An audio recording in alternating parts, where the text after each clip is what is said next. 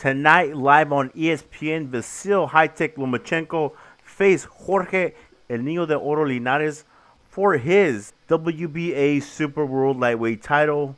In the beginning of the fight, it looked like Linares, who was a stronger man, taller man, and had the reach advantage, was going to take care of Lomachenko and actually dropped him and was forcing himself upon the Ukrainian fighter. In the last half of the fight, Lomachenko took over, used his foot and hand speed, and in the 10th, landed a liver shot straight from hell onto Jorge Linares. Not many people saw it until the replay was played multiple times. Linares was given a 10+ count.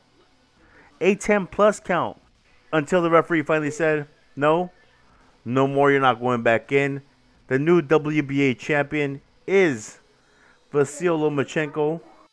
It is the first time he fights in this division. And there are guys like Robert Easter Jr., Luke Campbell, Ray Beltran, Richard Comey, Anthony Crolla, and Riverside, California's Mikey Garcia, who are very interested in meeting this man in the center of the ring.